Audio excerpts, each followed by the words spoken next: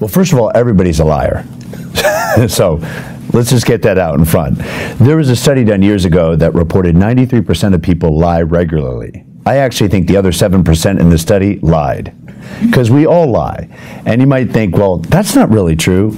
Well, if you consider white lies and lies of withholding, then it really does make sense. And sometimes people will say, well, if somebody doesn't say anything, they're not really lying. Well, have you ever had somebody not say something to you and you made an entirely different decision?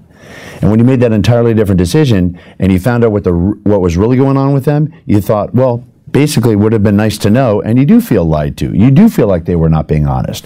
Now, it usually isn't a malicious thing, but it often is the problem, and so the reality is we all lie.